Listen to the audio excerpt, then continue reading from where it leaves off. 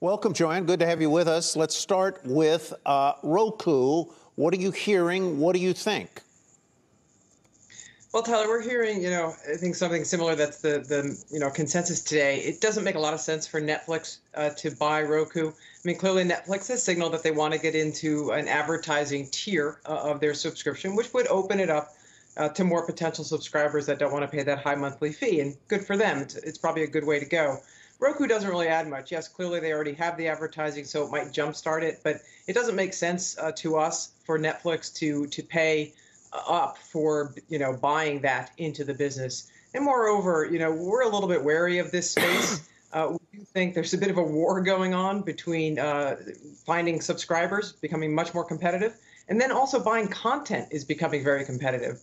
And so that really does threaten margins, we think, and then the battle for subscribers is really going to compromise growth, particularly in the short run, as these guys really duke it out. So not our favorite space to be in right now. All right, and that sounds like an avoid, Kelly. Sounds like it, but let's talk coffee. What about Dutch Bros, Joanne? Well, I love coffee, Kelly, but Dutch Bros, I think, is facing Dutch Bros is facing some challenges, and in particular, right, their model, right, of having these sort of high-calorie, sweet, sugary, cold, mostly cold coffee-style drinks, is really pitching them to a younger crowd. And the younger crowd, maybe become more cash constrained over time because of the high price of gas and food and everything else. So that could be hurting them. But in addition, they're having trouble getting labor. And for those kinds of drinks, they're much more time intensive than a straight up cup of coffee. I don't know about you, but you get in line behind 5 people ordering these foo-foo drinks. It's very frustrating because it takes forever. And so I think that's a bit challenging. And that's why they, at their analyst day, they pulled back on their expansion plans. And so, with the growth numbers coming down relative to when they went public, I can understand why JP Morgan would have downgraded them. But more importantly, this is also a space where there are not very large barriers to entry.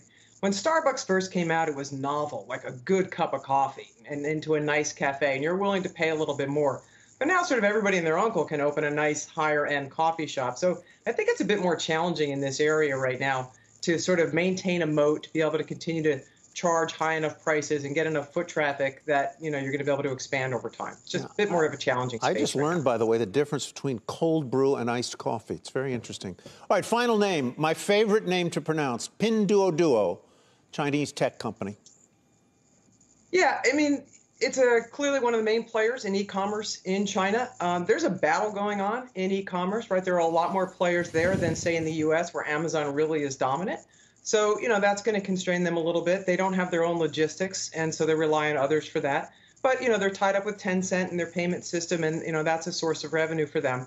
I think more broadly, though, when you look at China tech, what we're seeing and what moved a lot of the stocks today is China clearly signaling that they're going to ease up a little bit on all these regulatory constraints that have really hurt the tech industry in China.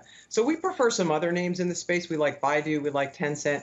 You look at Baidu, for example, not only do they have the search engine and the advertising, but they have the cloud business. Mm-hmm. And we're still seeing an awful lot of growth in the cloud expansion, which I think will really help a company like that. Plus, we see China, the government really has an incentive to take off all of these restraints because they have 10.76 new graduates in China that have to get jobs. And they really need growth to come back in order for those folks to find jobs. So we can see this moving in a positive direction for China tech. Got to leave it there. Joanne Feeney, thank you very much. We'll have you back soon.